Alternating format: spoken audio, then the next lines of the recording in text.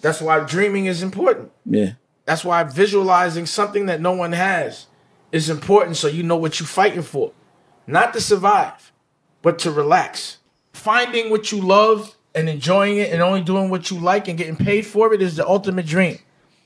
But you know, sometimes you have to like make some sacrifices to get to that dream. For sure. And that's the sacrifice a lot of people don't want to make. They want immediate gratification. But it takes investment. Yeah. It takes loss and learning. And it takes building a brand.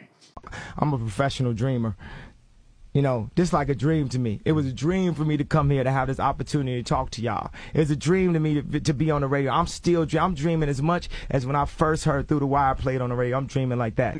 Someone has to experiment and go do it first, and then artists will sit back and watch it and be like, okay, I like this, I don't like that, I like this part, and they'll perfect the methods, and then and it all pushes the genre forward. Which is good, and that's what he does. He's like the lightning rod for the coach. No, he's actually like the cowboy. He runs over the hill, and then the Indians hit him with his arrows, and then he comes back like, yo, there's a lot of them over there, and then we go over there and conquer. What's your reaction when